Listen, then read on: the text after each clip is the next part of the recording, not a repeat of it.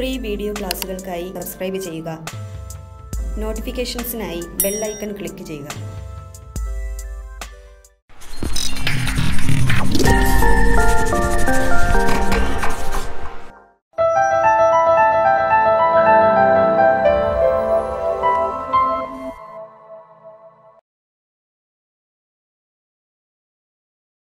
Hi friends, നമ്മൾ ഇന്ന് പഠിക്കാൻ പോകുന്നത് മാൽവെയറിന്റെ ഭാഗമായിട്ടുള്ള മറ്റു കാര്യങ്ങളാണ് പഠിക്കാനായിട്ട് പോകുന്നത്. കഴിഞ്ഞ ക്ലാസ്സിൽ നമ്മൾ പഠിച്ചു നിർത്തിയത് വോംസ് വരെയായിരുന്നു. ഇനി നമുക്ക് പറയാനുള്ള ഒരു മാൽവെയർ ട്രോജൻ ഹോഴ്സ് എന്ന മാൽവെയറിനെ പറ്റിയാണ്. ഈ പേര് കേൾക്കുമ്പോൾ ഈ ട്രോജൻ ഹോഴ്സ് എന്ന പേര് കേൾക്കുമ്പോഴേ നമുക്ക് ഓർമ്മ വരുന്നത്, അല്ലെങ്കിൽ ട്രോജൻ ഹോഴ്സ് എന്ന ഗ്രീക്ക് വേർഡാണ്. അത് വന്നിരിക്കുന്നത് ഗ്രീക്ക് എപ്പിക്സിൽ നിന്ന് എടുത്തിട്ടുള്ള ഒരു വേർഡാണ് ഇത് ട്രോജൻ ഹോഴ്സസ് എന്ന് പറയുന്നത്. ട്രോയ് എന്ന് പറയുന്ന ഒരു രാജ്യത്തെ തകർക്കുവാൻ വേണ്ടി ഉപയോഗിച്ചുകൊണ്ടിരുന്ന ഒരു വുഡൻ ഹോഴ്സിന്റെ കഥ നിങ്ങൾക്ക് എല്ലാവർക്കും അറിയാം. അവിടുന്ന് കടമെടുത്തിട്ടുള്ള ഒരു വേർഡാണ് ഇത് ട്രോജൻ ഹോഴ്സസ്. കമ്പ്യൂട്ടറിനെ സംബന്ധിച്ചോളം ട്രോജൻ ഹോഴ്സസ് എന്ന് പറഞ്ഞാൽ ഇറ്റ്സ് എ മലീഷ്യസ് പ്രോഗ്രാമാണ്, ഒരു മലീഷ്യസ് ആയിട്ടുള്ള പ്രോഗ്രാമാണ്. ഈ പ്രോഗ്രാം കമ്പ്യൂട്ടറിനകത്ത് നമ്മുടെ യൂസറിനെ തെറ്റിദ്ധാരണ ഉണ്ടാക്കി നല്ല ആപ്ലിക്കേഷൻ അല്ലെങ്കിൽ നല്ല പ്രോഗ്രാം ആണെന്ന് തോന്നിപ്പിക്കുന്ന രീതിയിലായിരിക്കും ഇത് ആക്ട് ചെയ്യുന്നത്. എന്നാൽ ഇതൊരു മലീഷ്യസ് കമ്പ്യൂട്ടർ പ്രോഗ്രാം ആയിരിക്കും ഇത് ട്രോജൻ ഹോഴ്സ്. അപ്പം ട്രോജൻ ഹോഴ്സിന്റെ പ്രധാന പ്രത്യേകത എന്ന് പറഞ്ഞാൽ ഇത് നമ്മുടെ നോർമലായിട്ടുള്ള ഒരു പ്രോഗ്രാമായിട്ട് ആക്ട് ചെയ്യും. ഇപ്പം സ്ക്രീൻ സേവർ പോലെയുള്ള നോർമൽ പ്രോഗ്രാമായിട്ട് ഇത് ആക്ട് ചെയ്യുമെങ്കിലും പക്ഷെ ഇതൊരിക്കലും നോർമൽ പ്രോഗ്രാം ആയിരിക്കത്തില്ല. നമ്മുടെ കമ്പ്യൂട്ടറിനകത്തുള്ള യൂസ്ഫുൾ ഇൻഫർമേഷൻസിനെയോ അല്ലെങ്കിൽ നമ്മുടെ ഡേറ്റയൊക്കെ മോഷ്ടിച്ചു കൊണ്ടുപോകാൻ വേണ്ടി ഉപയോഗിക്കപ്പെടുന്ന മലീഷ്യസ് ആയിട്ടുള്ള ഒരു പ്രോഗ്രാം തന്നെയായിരിക്കും ഇത് ട്രോജൻ ഹോഴ്സ്. നമ്മൾ പറയാം ട്രോജൻ ഹോഴ്സ് എന്ന വേർഡ് വന്നത് ഗ്രീക്ക് വേർഡിൽ നിന്നാണ്. ട്രോജൻ ഹോഴ്സ് എന്ന വേർഡ് വന്നത്. ട്രോജൻ ഹോഴ്സ് ഒരു മലീഷ്യസ് പ്രോഗ്രാമാണ്. ഇതിന്റെ പ്രത്യേകത നമ്മുടെ കമ്പ്യൂട്ടർ സിസ്റ്റത്തിനകത്ത് നോർമൽ പ്രോഗ്രാമിനെ പോലെ ആക്ട് ചെയ്യും. നോർമൽ പ്രോഗ്രാം ആണെന്ന് നമുക്ക് തെറ്റിദ്ധാരണ ഉണ്ടാക്കും. എന്നിട്ട് നമ്മുടെ കമ്പ്യൂട്ടർ സിസ്റ്റത്തിനകത്തിരിക്കുന്ന ഡേറ്റയോ അല്ലെങ്കിൽ നമ്മുടെ യൂസ്ഫുൾ ആയിട്ടുള്ള ഇൻഫർമേഷൻസിനെയൊക്കെ ഒബ്റ്റെയിൻ ചെയ്തുകൊണ്ട് പോകുന്ന പ്രോഗ്രാംസിനെയാണ് നമ്മൾ എന്ത് വിളിക്കുന്നത്? ട്രോജൻ ഹോഴ്സസ് എന്ന് വിളിക്കുന്നത്. യൂസറിനെ മിസ്ഡയറക്റ്റ് ചെയ്യുന്ന ഒരു പ്രോഗ്രാം കൂടിയാണ് ഇത് ട്രോജൻ ഹോഴ്സസ്. പ്രധാനപ്പെട്ട ഒരു ട്രോജൻ ഹോഴ്സ് ആണ് റാറ്റ് എന്ന് പറയും. പ്രധാനപ്പെട്ട ഒരു ട്രോജൻ ഹോഴ്സ് ആണ് rat. Rat stand for remote access Trojan എന്നാണ് കേട്ടോ. റാറ്റ് എന്ന് പറഞ്ഞാൽ റിമോട്ട് ആക്സസ് ട്രോജൻ. അപ്പോൾ പ്രധാനപ്പെട്ട ഒരു ട്രോജൻ ഹോഴ്സിന്റെ എക്സാമ്പിൾ ആണ് rat. Rat stand for remote access Trojan. ഈ റിമോട്ട് ആക്സസ് ട്രോജന്റെ പ്രത്യേകത it includes A back door. ഈ റിമോട്ട് ആക്സസ് ട്രോജനകത്ത് ഒരു ബാക്ക് ഡോർ ഉണ്ടായിരിക്കും. ബാക്ക് ഡോർ വഴിയാണ് ആ ഒരു പ്രോഗ്രാമിന്റെ ബാക്ക് ഡോർ വഴി ഈ പ്രോഗ്രാമിനകത്ത് കടന്നു കയറുകയും ആ ടാർഗറ്റ് ചെയ്യപ്പെടുന്ന കമ്പ്യൂട്ടറിനകത്തുള്ള കൺട്രോൾ മൊത്തം ഈ റിമോട്ട് ആക്സസ് ട്രോജൻ ഏറ്റെടുക്കുകയുമാണ് ചെയ്യുന്നത്. എപ്പോഴും കൺഫ്യൂഷൻ ഉണ്ടാകുന്ന ഒരു വേർഡാണ് back door. Back door means it's A means of access to A computer program. ഒരു കമ്പ്യൂട്ടർ പ്രോഗ്രാമിനകത്തേക്ക് കടന്നു കയറുന്ന രീതിയാണ് നമ്മൾ എന്ത് വിളിക്കുന്നത്? Back door. Bypass security mechanisms. നിലവിലുള്ള സെക്യൂരിറ്റി മെക്കാനിസങ്ങളൊക്കെ ബൈപ്പാസ് ചെയ്തുകൊണ്ട് ഒരു കമ്പ്യൂട്ടർ പ്രോഗ്രാമിലേക്ക് കടന്നു കയറുന്ന രീതിയെ പൊതുവെ വിളിക്കുന്ന പേരാണ് ബാക്ക് ഡോർ എന്ന് പറയപ്പെടുന്നത്. ഈ ബാക്ക് ഡോറിനെ ക്രിയേറ്റ് ചെയ്യുന്നത്, ആക്ച്വലി ബാക്ക് ഡോർ ക്രിയേറ്റ് ചെയ്യുന്നത് പ്രോഗ്രാമറാണ് ഫോർ ട്രബിൾ ഷൂട്ടിംഗ്.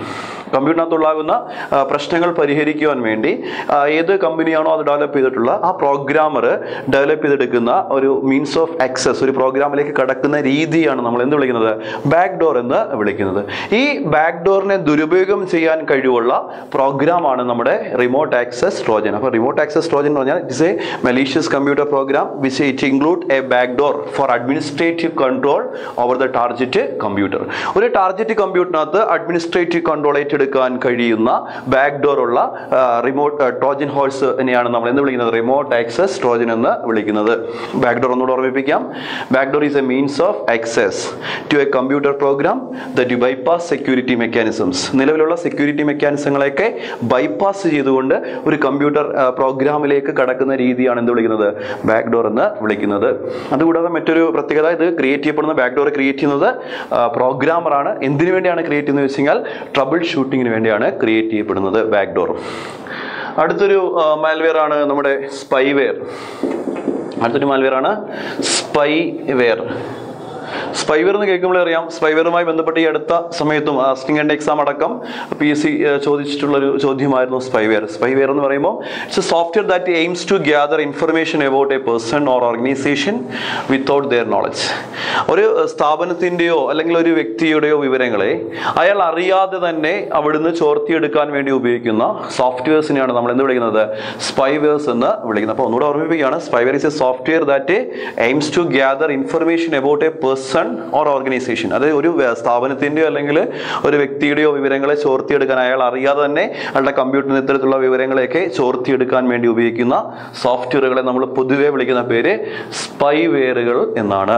ഓക്കെ, ഈ സ്പൈവെയർ ചെയ്യുന്ന ജോലി വളരെ വൃത്തിയായിട്ട് നമ്മുടെ ട്രോജൻ ഹോഴ്സും ചെയ്യും. അത് തമ്മിലൊരു സിമിലാരിറ്റി ഉണ്ട്.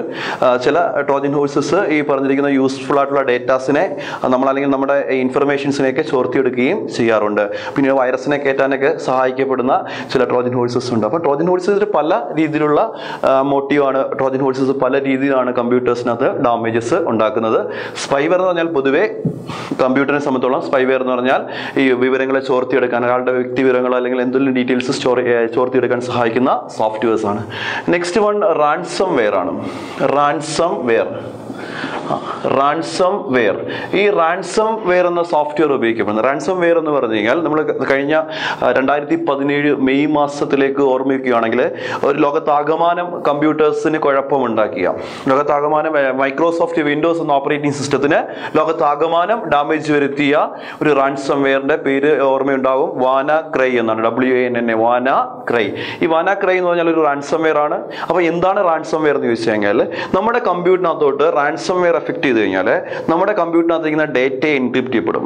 നമ്മുടെ കമ്പ്യൂട്ടറിനകത്തിരിക്കുന്ന ഡേറ്റയെ ലോക്ക് ചെയ്യപ്പെടും, അല്ലെങ്കിൽ ഒരു പ്രത്യേക രീതിയിലേക്ക് മാറ്റും. ഈ ലോക്ക് നമുക്ക് അഴിക്കാൻ പറ്റാത്ത രീതിയിലേക്കുള്ള അവസ്ഥ ഉണ്ടാക്കിയതിന് ശേഷം ലോക്ക് അഴിക്കാൻ നമ്മളിൽ നിന്ന് പൈസയോ അല്ലെങ്കിൽ ബിറ്റ് കോയിൻ അടക്കമുള്ള മറ്റ് രീതിയിലുള്ള മോചന ദ്രവ്യങ്ങളോ ആവശ്യപ്പെടുന്ന സോഫ്റ്റ്വെയർസിനെയാണ് നമ്മൾ പൊതുവെ എന്ത് വിളിക്കുന്നത്? റാൻസം വെയർസ് എന്ന് വിളിക്കുന്നത്. അപ്പോൾ റാൻസം വെയറിന്റെ പ്രത്യേകത, നമ്മുടെ കമ്പ്യൂട്ടറിനകത്ത് ഇത് കടന്നു കയറിയിട്ട് നമ്മുടെ കമ്പ്യൂട്ടറിനകത്തിരിക്കുന്ന ഡേറ്റയെ എൻക്രിപ്റ്റ് ചെയ്യപ്പെടും. അതിനുശേഷം അത് ലോക്ക് അഴിക്കണമെങ്കിൽ നമ്മൾ ഇന്ന് മോചനദ്രവ്യമായിട്ട് പൈസയോ അല്ലെങ്കിൽ ബിറ്റ് കോയിൻ പോലെയുള്ള ഇന്റർനെറ്റിനകത്ത് ഉപയോഗിക്കപ്പെടുന്ന ഇത്തരം സ്പെഷ്യൽ മണിയാണ് ബിറ്റ് കോയിൻ. നമ്മുടെ ഇന്ത്യയിൽ അത് ഇൻവാലിഡ് ആണ്, ഇല്ലീഗലാണ്.